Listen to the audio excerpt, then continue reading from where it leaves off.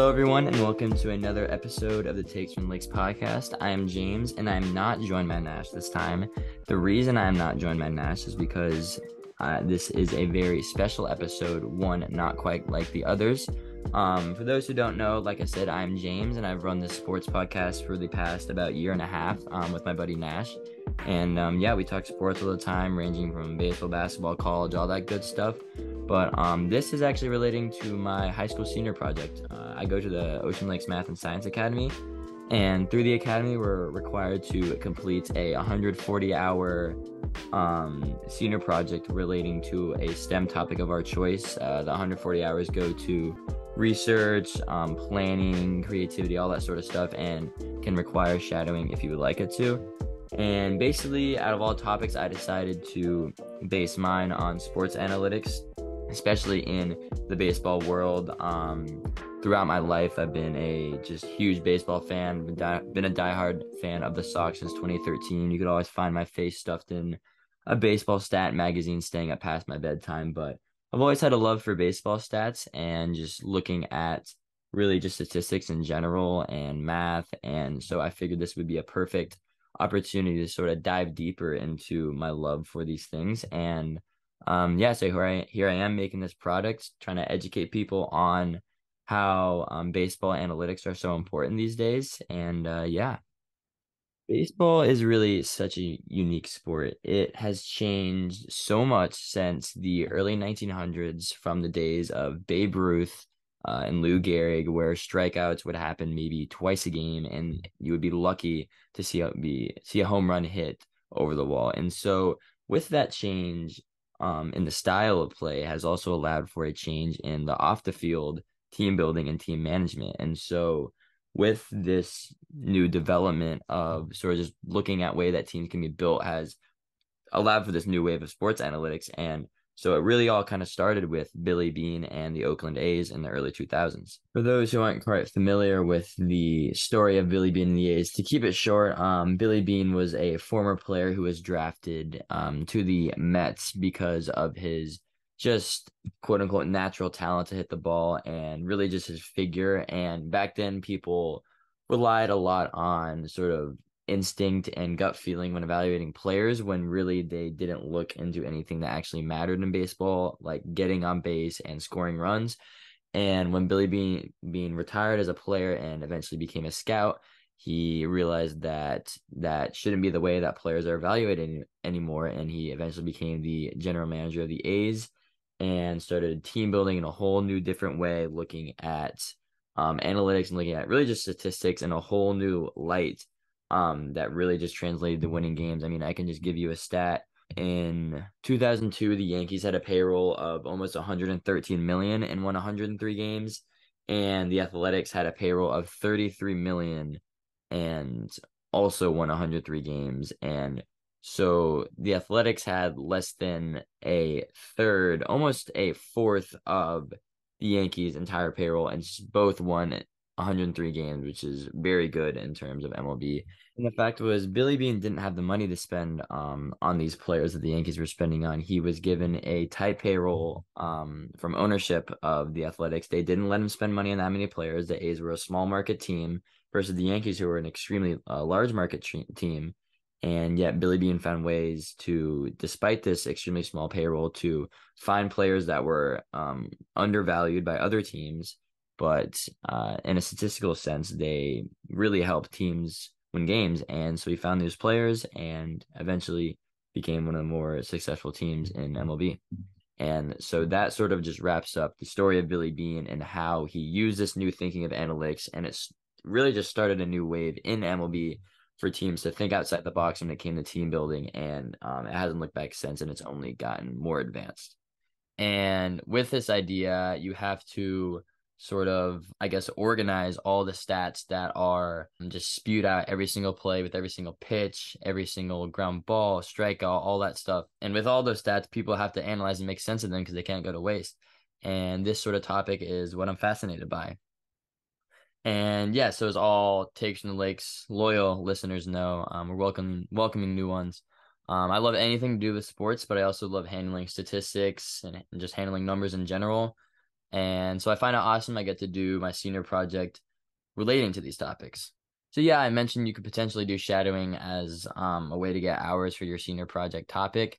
And I decided to do shadowing. And for mine, I had the super awesome opportunity to shadow Mr. John Stanley, the director of communications at the Norfolk Tides, which is a local AAA affiliate of the Baltimore Orioles. Those who don't know, AAA is the level right below MLB, which is the very top of the top, where players are sent there to develop and eventually go to the MLB. Yeah, shadowing with the Tides allowed me to dip into the idea of getting hands-on experience with data analysis in a professional setting, which is what I've always dreamed of. I mean, ever since I was a kid, I've dreamed of working for the Red Sox or really any professional sports team. Like I said, I love handling numbers, love handling math, all that sort of stuff. So yeah, although the work I did with the Tides may not quite be to the level of what MLB teams do now in terms of analytics, we'll get into an interview and we'll kind of get a sneak peek into that.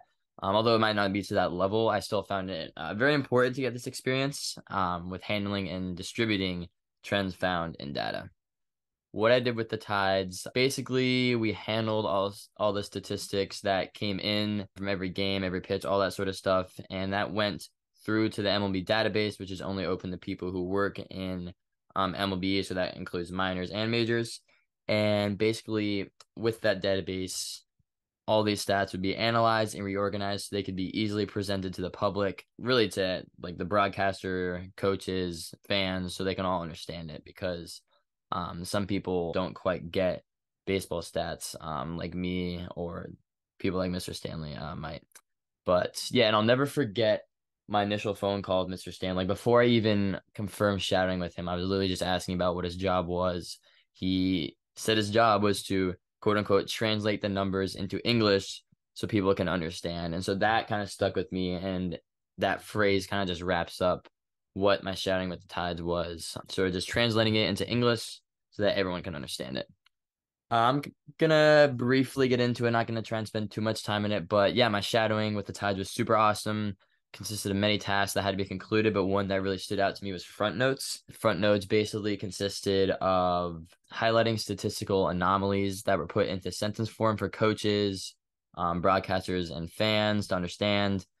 And it wasn't that much of a complex process. The front notes took a lot of creativity, but basically you would in the database you would look for or look at splits, game logs, overall season stats, basically figure out what players have been playing well in either certain scenarios or over a certain period of time, and you would put that into sentence form. Like for example, if a guy over the past month had been hitting better significantly against lefties, you would put that in there, and then that would be sort of you would find that trend and that would be sent out because if he's hitting 100 points higher in terms of batting average against lefties, that's something that the broadcasters should know that he could put it out on the broadcast, for example. Yeah, and then that's basically just taking the trends and putting it into sentence form. And then front notes was definitely what took the bulk of my time of shouting with the Tides. Of course, there were many other things I did. I also got to watch the game and take post-game notes, which contributed to an eventual game recap that is posted on the Tides website after every game. And on my third and final day of shadowing, Mr. Stanley figured out enough an idea what to do. And so I got to complete my own front notes that were sent out along with the other things that included back notes, which is basically just a chart of all the season stats of all the players, stat packs, which sort of highlights those splits in terms of months and lefties and righties and that sort of stuff, and pitchers pages, which highlighted the starting pitcher of the game. Yeah, so we figured out enough an idea what to do, so I got to complete my own front notes that were sent out and post-game notes with my name being in the byline, which was super awesome. Definitely a very unique experience. And along with the stats and notes side of the game, just being in a professional baseball setting was something I'll never forget. And like I said, many tasks had to be done throughout the day, but there were some things that weren't quite a commonplace, that's for sure. But I'll never forget on my second day of shadowing being called down to put the tarp on the field in the middle of the pouring rain, and all the fans are under safety with no rain going on. And they're all cheering me on. I'm drenched in water. And that was definitely a unique experience. And I got some pictures trying to get pictures on the field, but it's kind of hard when you to do that in pouring rain, that's for sure. But yeah. Yeah, so I just did my best to briefly summarize how my shouting with the Tides went. I could go into depth on every single thing, but that would just make this video way too long. But yeah, I hope you guys have a general idea of what exactly I did and how it connects to data analysis and distribution and all that good stuff. With my experience completing front notes with the Tides, though, I wanted to try some of my own data or own front notes relating to MLB. So I collected game logs and spreadsheets just like the MLB database from each of the top three hitters of the Diamondbacks and Rangers, this year's World Series teams, for those who don't know. And I completed some front notes of my own. And so I'm going to highlight on the screen right next to me.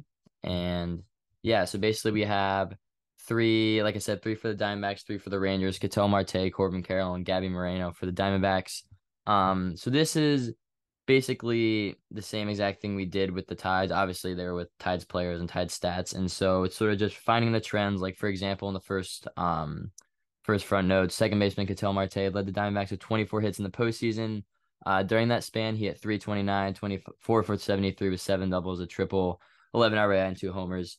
You can read the rest of that. But yeah, it's basically, like I said, pretty much the same exact thing. Just finding what players are playing well and then putting that into front notes that can be sent out to the public, broadcasters, or coaches to make lineup decisions, which is pretty cool. But and then, yeah, not only streaks are really included, but records as well. Yeah, Corbin Carroll, first rookie since 1961, lead his team in WAR and make the World Series. So that sort of thing. And let's read from one for Gabby Moreno. Moreno, yeah, Gold Glove Award, first Diamondbacks catcher to ever win a Gold Glove. So sort of historic things as long along with talking about the recent stats and how they performed in the recent games. And then, yeah, so those are the three for the Diamondbacks, and also did three for the Rangers. Corey Seager, Adolis Garcia, Evan Carter. There's definitely a lot to put about Corey Seager, Adolis Garcia. Corey Seager, World Series MVP. Garcia, ALCS MVP. And Evan Carter was a rookie. But yeah, same sort of thing. On base percentage, OPS, walks, hits, some of the things highlighted. Seager, fourth player to win multiple World Series MVPs, the other one being with the Dodgers in 2020. And yeah, so basically, like I said, that sort of thing was what took a lot of creativity with the tie, just finding those trends, putting it into sentence form for really anybody to see and just be like, oh, that's a cool thing, or oh, I'll mention this in the broadcast.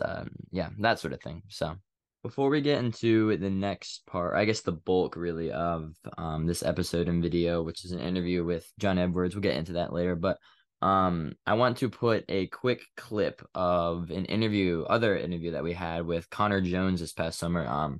Connor was, or is currently a professional pitcher who is a free agent. He got drafted by the Cardinals in the second round and also played for the Mariners. And he pitched in the College World Series for UVA when they won in 2015, I believe. And he's from local around here. I have a personal connection, so he was able to hop on with me and Nash this past summer, and it was a really good interview. And we had this cool conversation about analytics and if that's affected his playing career at all. And he had a really cool point that's kind of stuck with me about how he went from the Cardinals, who didn't really use much in analytics, and went to the Mariners. And even despite, he talks about his arm being hurt, he had Tommy John surgery. For those who don't know, basically it's a season-ending surgery for pitchers. But despite being hurt, he went to the Mariners, who use all these analytics. We're like the complete opposite of the Cardinals. Use all these analytics, give him all these tips and tricks, and he had the best month of his career. And so he gives this really cool player insight into how pitchers just love this type of stuff and they'll take what they can get. And yeah, I just wanted you guys to, because I mentioned it in the interview with John, which we'll talk about in a second, a couple of times. So definitely, guys, pay attention to this and just notice how he just talks about analytics and how he uses them. Oh, just, obviously being a professional baseball player, different than high school, different than even playing in college. Even though both you're committing a lot of time either way, but just part of being a professional. Is there anything about, analytics, better technology, or just the pro process that, changed your approach or changed like the way you play at all? Especially a new wave of analytics and stuff Yeah. for pros.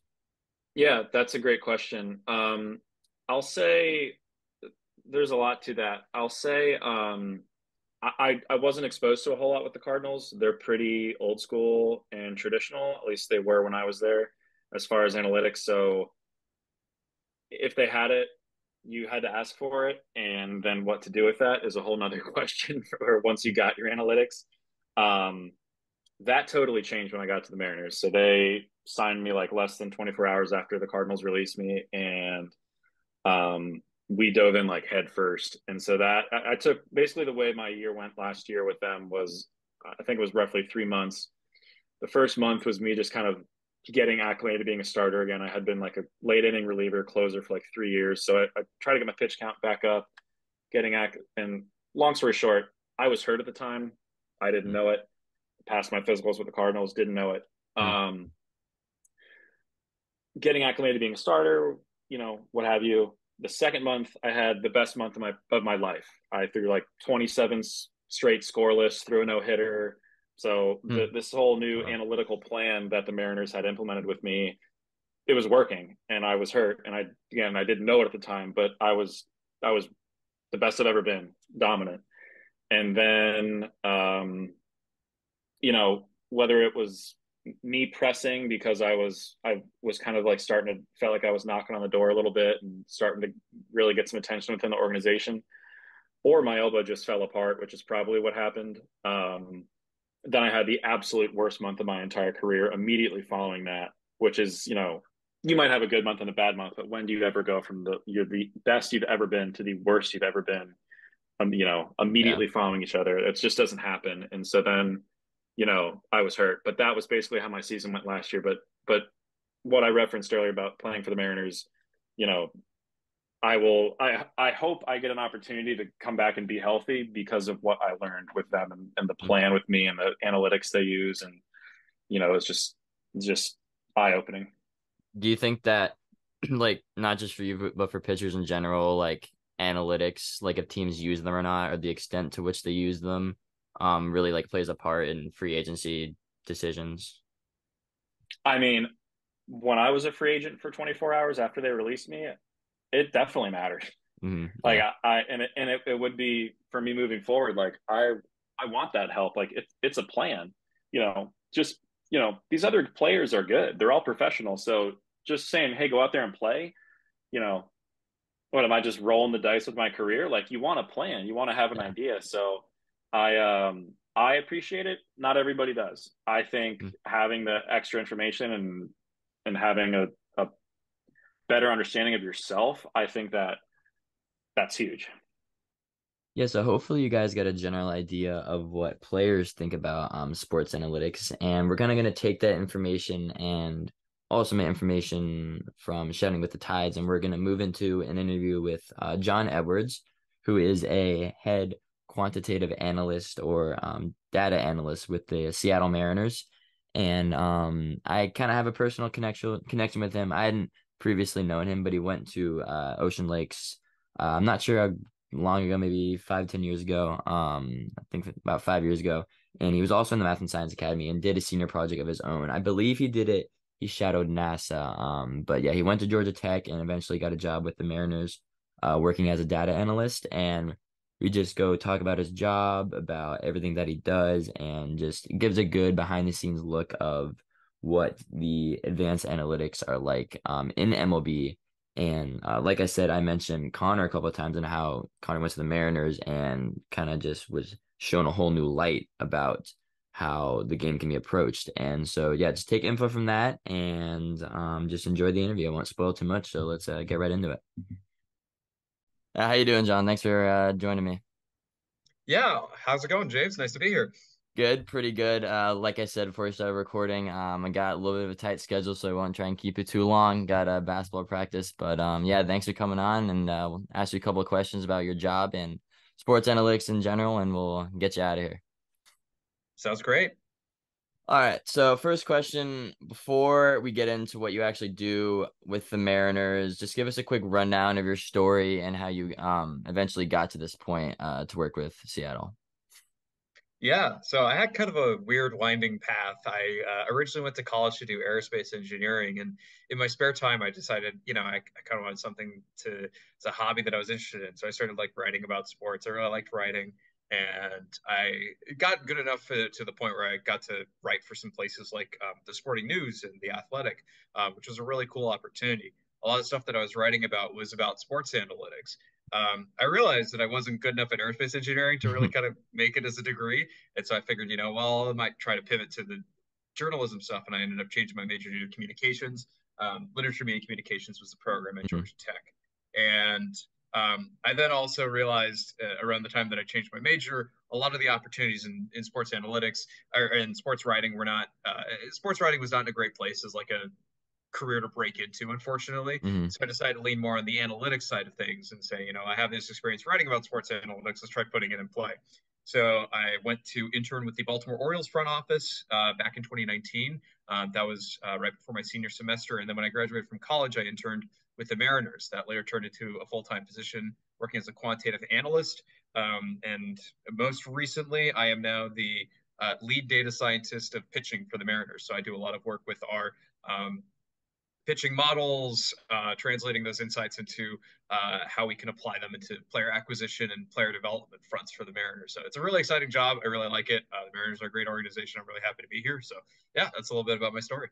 Yeah, gotcha. We actually, with the podcast, we had Connor Jones on. He was a pitcher for UVA and like went to Great Bridge, so he's from around here, and he got drafted by the Cardinals, and they eventually ended up like releasing him or something like that, and he ended up with the Mariners, and he was like basically the huge difference was with between the Mariners and the Cardinals that the Cardinals like did nothing as far as like analytics, and then he went to the Mariners and they showed him all this new stuff, and he had like the best year of his career. And so I thought that was kind of interesting, and it's kind of cool that you being with the Mariners can kind of give us an inside look on what like you actually do to make these pitchers better. And so you mentioned like pitching models and stuff like that. Kind of give us a deeper dive into, especially because obviously I know more than the average person, I'm sure, but for somebody, the audience who might not know as much about sports and analytics, give us kind of just a rundown of what like these pitching models and everything else that you mentioned consists of. Yeah, so at basically every single professional ballpark, like from the minor leagues up to the major leagues, these parks have radar units installed. Usually it's like different kinds. Sometimes it'll be like a TrackMan unit as one particular vendor of these radar units. Mm, Another one is Hawkeye. You'll see the Hawkeye closer to Major League Baseball. But these units will provide information about every single pitch that is thrown in professional baseball. So it'll tell us a lot of information about like how hard the pitch was thrown, how the pitch was spinning, what the release point of the pitch was, where the pitch ended up. It records a lot of other information beyond that, but for the pitching models, that's the stuff that we're generally interested in is kind of like how do these pitches move and mm, how do batters tend to react to those pitches. And so what we do is we take machine learning models with this data and we try to help these machine learning models understand based on these inputs of the radar characteristics of the pitches and how the pitches were thrown, where the pitches were ended up. And based on how batters reacted to those individual pitches, we try to understand what makes pitches good. These models help us understand like how pitches generate swings and misses or how pitches generate weak contact and ground balls, which are productive for pitchers. And so we then take these insights and we try to apply them in terms of helping the players who we have in our own organization understand like this is what makes your pitches good, or if we tweak this, this could make your pitch better. Or we think this pitch like already is a really good pitch, and maybe we can throw it more, and that'll help you be a better pitcher. And then we also mm, take these insights and we apply them to pitchers outside of our organization who we might be interested in acquiring. So if we're interested in like drafting a pitcher, we might be taking our models and applying them to the data that we get from like colleges to understand like this pitcher has really interesting pitch qualities and we think that we could do something with them to turn them into a good professional pitcher. Or maybe somebody else in professional baseball with another team, we might say, oh, we're interested in trading for this pitcher because we think that their pitch characteristics or something that lends themselves to being a good pitcher, or there's like a dial that we can turn here where it's like if we got him to up the usage of this specific individual pitch, he'll be a much better pitcher moving forward. So we take these insights from the models and try to apply them in kinds of just how we construct our baseball team and pitching. So gotcha. Yeah, that's awesome. And so you mentioned obviously off season, like in terms of acquiring players and the draft and all that. So how does like your in season day of the life vary versus the off season? Like what is different? What does the average day in the life look like? Yeah, the off season versus in season distinction is pretty key because it does look Hmm. very different. Yeah. Like my day to day.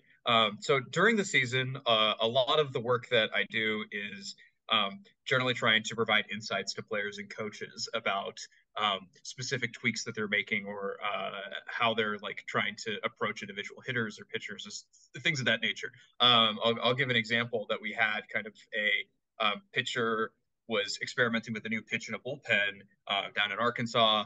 Arkansas is where one of our minor Yeah. league affiliate is, and the coach is kind of like, hey, like this guy threw a couple of these pitches in the game yesterday on a radar unit, and we want to try to understand like, is this a good pitch? Is this something he should continue to use and stuff like that?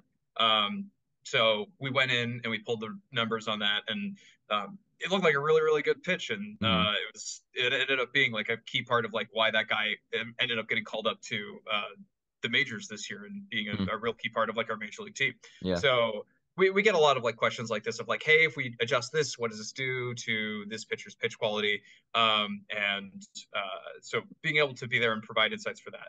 There's also a lot of like in-season maintenance. Sometimes stuff will break. Like we have a lot of Hmm. systems that are just like automated to try to deliver these insights to coaches and to players. And sometimes these things will just break. And so I spent some time being an auto mechanic and repairing them in Hmm. season. Yeah. In the off season, we do a lot more work in terms of player acquisition, just because it's like there's not games going on. There's Hmm. trades and like the winter meetings, for example, Yeah. when Coming up. Major League Baseball teams are all going to meet with agents and with each other to try to talk about trades or the Rule 5 draft or Hmm. other ways of acquiring players. So a lot of the work we do is focused around player acquisition, especially this time of year. And since there's not any games going on, we can kind of go in and start to like make more radical changes to our pitching models and start to like incorporate new measures that we might have like tried to experiment with in the course of the season, stuff that we think might be more valuable because it's a little easier to go in and break something in the off season when you don't have a pitcher who's going to want, insights on how their game went the next day. Yeah. There's no games Hmm. going on right now. So Yeah. breaking stuff is easier in the off season than it is during the regular season. Hmm. Gotcha. Yeah, especially, I mean, you think about all the teams that have like quote unquote disgusting pitchers, in baseball terms, of course, Mariners, Matt Brash, Andres Munoz, Luis Castillo seems kind of a common trend with the guys with some of the most disgusting stuff tend to be in the Mariners. But and then as far as like what exactly you're giving info to, do you give it to, let's say, Scott Service, manager of the Mariners, and does that help with like putting relievers in like in a certain batter, this guy does worse or better against this type of pitch, or is it more just directed towards the players after the game, like, yo, this worked, this wasn't so successful, that sort of thing? It's a mix of both, I'd say. So we go in and we have like our own approaches to kind of predictive modeling that are going to help us understand like this pitcher is a good matchup for this specific hitter. We can go in and break down and say, hey, this guy really struggles against like two seam fastballs Hmm. that move a lot arm side. So if you have a pitcher on your roster who has a pitch that works like that, Yeah. that's a good place to deploy them because you can get kind of like a better matchup in those Hmm. situations. So we do go in and try to give those insights to like our major league managing staff so they know how to best deploy their pitchers and they're armed Yeah. with this information to make the best decisions possible. Hmm. Um, and then we'll also like deliver these post game reports as well, kind of telling pitchers, hey, you did a good job executing on these specific pitches. Like you might want to like try to work on improving on this kind of thing. Just like something that we like really emphasize with the Mariners is like attacking the heart of the plate in 0-0 and 1-1 counts. We call it dominating the zone because it's like Hmm. you're winning the as a pitcher. If you get a strike in those particular counts, your odds of like retiring the batter go up Yeah. pretty substantially. So we call it dominating the zone because it's like Hmm. be in zone and win those counts. So like we can go and give pitchers insight into like this is how well you did with this thing. This thing could potentially stand to improve. So they get a lot of insights and from like the post game reports that we have. I will also say that like a lot of like what I do actually, I don't spend a lot of time interfacing with the players. I do Yeah, I spend a was just fair about amount to of time ask that. Yeah. interfacing with coaches, and the coaches Hmm. are the ones who they're with the players on a regular basis. They More kind of personal with know what them. Yeah. Yeah, they know what works and what a player wants to like, or I shouldn't say what they want to hear, but like how they want to hear information. And so Hmm. our coaches are really good at communicating analytical information to players and kind of helping them to really understand the kinds of insights that we're able to offer as an analytics department. And so we have like I'm really fortunate to be working with such a great coaching staff for Yeah. who understand and can help our players understand the insights that we have to offer. Yeah. Yeah, gotcha. So, like I mentioned with Connor, he was with the Cardinals and went to the Mariners, and they did a lot more in terms of sports analytics and, like you said, all the pitching modeling and stuff like that. Would you say the Mariners in particular do more than other teams? I mean, I don't know how much you know like around the league. Would you say they do more than other teams in terms of analytics and helping their players, or is it kind of common ground around the MLB with all teams are doing the same? Because you see teams like, especially the Rays, who will take, random guys from other teams, Dodgers, and just turn them into all-star caliber players. Yeah, it's a good question of like where are we in the analytics arm Yeah. race? That's like the floor for most teams in terms of like being able to deploy analytics effectively. I do think that like a lot of teams have like very robust analytics departments and understand at least some like there are very similar techniques that are applied across the league to understand like what makes pitchers good and what makes pitchers bad and how to Hmm. apply these insights. I think that so in that case, I actually don't think we're necessarily like I wouldn't necessarily say like we're the smartest team. Like Hmm. I do think that it's hard to say who the smartest team actually is, Yeah. just because it's like um, we're not going in and comparing our models with other teams. But Yeah. I will say that I think that what I have heard from across the league and from like the players who come in from outside of our organization and come into our organization, what their perspectives are relative to the teams that they were with before, um, is I think that we're really good at communicating our information to players and helping them kind of um, understand and buy into our information.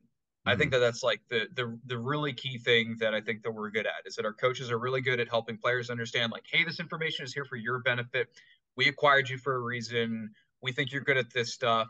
We're gonna let you go and play and do your thing and help you to do the thing that you're best at. Yeah. So there's a lot of emphasis on kind of like positive reinforcement and getting people to understand like, hey, you're a good pitcher. Um, like you can do these things really, really well, and let's play off of your strengths. I think that kind of messaging really resonates with pitchers and players who are coming into our organization, and I think we're really good at messaging that. I think that Yeah. that's the thing that kind of makes us stand out from other baseball Hmm. teams. Yeah. So like word gets around and that helps with, like you said, free agent acquisitions and all that kind of stuff. Yeah, we had I'll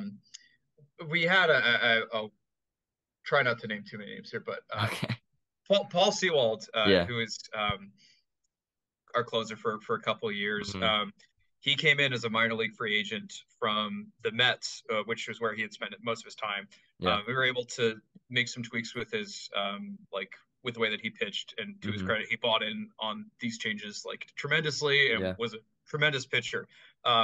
So we went and later we went and we acquired a pitcher on waivers, and he like basically called up our general manager at the time and was like, "Hey, can you guys Paul Sewald me?" So that kind of like reputation Yeah. definitely helps, and something that I like take a level of pride in terms of like trying to help pitchers be the best versions of themselves. Like Yeah. if people think that we're the guys who can help pitchers do that, then I feel an Yeah. extraordinary sense of pride in that.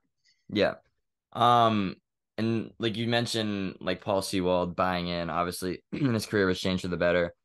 Are there some people, because of course some people can have in their mind that, oh, like the old fashioned way, just not too many advanced stuff, blah blah blah. Are there some pitchers that come in and be like, I know what I'm good at, I don't need help with any of this, or is everyone kind of like, yeah, I'll take all the modeling, all that kind of stuff, and it'll help me? Are there some people who are kind of just like, about it?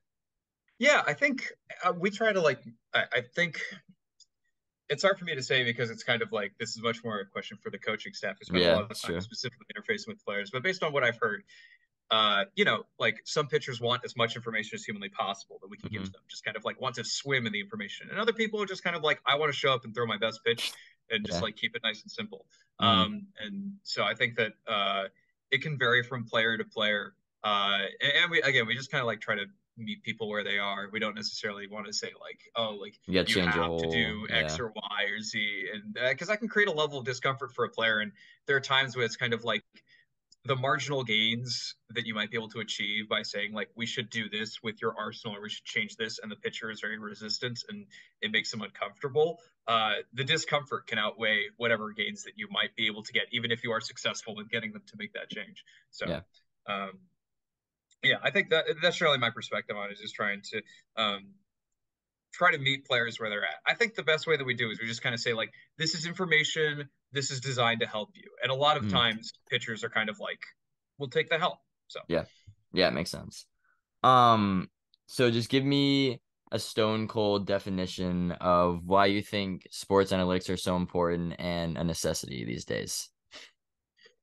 yeah, I think about it as kind of like I said arms like analytics arms race earlier, Mm, but I think it's part of like the general arms race in terms of getting better at like being a better sports team. I think that like back in like the early 1900s, most baseball players are like there's very few baseball players who are actually like taking the off season to train. Most of them are just like going home and yeah. working on the farm, or they're stocking shelves or stuff like that. Mm-hmm. The evolution of like a professional athlete has been that like now there's no off season conditioning and training. And now we have dedicated sports nutritionists and sports Yeah. scientists who help players get better and get into shape better. And then Yeah. professional accommodations, just kind of like the way that you get an edge in sports is by finding the thing that people aren't doing that makes you better and doing it. And if you're not doing something that everybody else is doing, Mm-hmm. then you are like hamstringing yourself. Behind, yeah. So I consider like sports analytics to be this next logical, like the one of the logical steps and foundations of like how do you make a good sports team. And sometimes that's making it so that your players don't have to go home and work on the farm in the off season, Yeah. like giving them the time to actually go and train. Mm-hmm. Sometimes it's like making sure that your players have like aren't sleeping on a bus all day. Mm-hmm. So like cross country flights for the Mariners or stuff like that. Like, can you imagine a cross country bus Yeah. trip for the Oh Mariners? gosh, yeah. So like those are like just anything that is like a part of modern, like the what we consider the modern game. I think sports analytics is a part of the modern game, and anybody who is not keeping up with it and trying to invest in it is letting themselves fall behind in terms of like a competitive edge. You don't want to leave anything on the table if you want to be a Mm-hmm. competitive sports team, and sports analytics is Yeah. one of those things that you can't leave behind. Yeah. Yeah. If it's there, definitely take it. Kind of wrap it up here. What would you recommend for somebody who would want to work in the field of sports analytics like myself? Yeah, I think it's a question I get asked a lot. I Mm-hmm. think that the main thing is to have a background in programming and in technical skills in general. A Mm-hmm. lot of people ask like, what programming language should I learn? I generally tell them like learn one of either Python or R. Mm-hmm. Python is just like very general programming language. It does a lot of things very well, and Yeah. Um, R is a bit more statistically oriented. It's something that like a lot of people will do for statisticians. It's a very statistically friendly programming language. So I tell people to learn one of those and learn it really, really well. And then from there, I would say work on doing your own projects. And there is like the main thing about sports data is that there is so much sports data available in the world. I mean, Yeah. like if you want to know how hard every single pitch in Major League Baseball since 2015 was thrown, that information is widely Yeah. available on the internet for free. Mm-hmm. And you can do a lot of really cool and interesting things with it. Um, so I think that being able to take that, build that out, and do cool stuff with that data using these programming languages is the best way to kind of like build and acquire the skill set and show that you can do things in sports analytics. And ultimately, at the end of the day, when it comes to breaking into like sports analytics, which is a really competitive field, like we Mm-hmm. just had our we're like in the midst of hiring an intern for Yeah. our analytics department, and we Mm-hmm. had something like 500 people apply for the internship. Gosh. Yeah, it's Yeah. very competitive. And So you the got best it a way to couple years stand ago. out You got the yeah, internship. I've Yeah. but I look at the people who are applying like Yeah. today, and I'm just kind of like, how did I get this? Yeah. They're That's all funny. just so smart and so Uh-huh. talented. But the main thing that like people do well that the people who ultimately like end up working for sports analytics departments, um, that makes them stand out is that they're able to do things with the data. They're able to bring in new insights and build cool products and stuff like that. And that's like, I think the main thing for helping people like stand out when it comes to trying to work in sports analytics is just being able to do things, like the actual act of having a finished product that you put together, and being able to walk that product to the completion is so important. So that's my best advice. Gotcha. Thank you. Well, I'm all set on questions. If you have anything else you'd like to say, go ahead. But yeah, by all means, the floor is yours if you have anything to say. I'll say go Mariners. Go Mariners. I was about to say that tickets. myself. Yeah. Hey, Mariners are my second team. I've always been rooting for them. That the postseason run 2 years ago, that comeback against the Blue Jays. Oh my God, was unreal. very exciting. That was just awesome. But I can't tell you how many people I tackle hugged during that entire sequence. Yeah, that just insane. But thank you again, John, for coming on. And yeah, appreciate you. Of course. Thank you for having me. All right, I hope you guys enjoyed that interview with John. I thought he had a lot of interesting points. I was interested in like everything he was saying. My favorite part would probably be him talking about the guy coming in and being like, "Hey, can you Paul Sewald me?" Just kind of shows that the Mariners, because they use analytics so much and use them so well, that they have this reputation that they can take anybody in and make them a successful player. And like that can affect, like we were talking about with Connor, free agency decisions, or more people want to go to the Mariners. And I just think that's really cool and just kind of puts it in perspective how much analytics really mean in the players' minds. But yeah. And so that pretty much wraps up this episode, pod, video, whatever you want to call it. I got nothing else to say. I hope you guys have a better idea of how sports analytics work and why they're so helpful. But before you close out of this tab, app, or however you're watching or listening, please make sure that you leave a review answering the question, what is one thing that you learned about sports analytics? This can be a review or poll on Spotify or on Apple Podcasts. Anything, you can leave a review on Instagram. You can leave a comment. I'll put out a poll. You can put it on that. Takes from Lakes Pod is Instagram. So please just leave one form of contact to the Takes from Lakes Pod that answers the question, what is one thing you have learned about sports analytics? And yeah, but yeah, like I said, that pretty much wraps it up. I hope you guys enjoyed, and I'll catch you guys next time. See ya.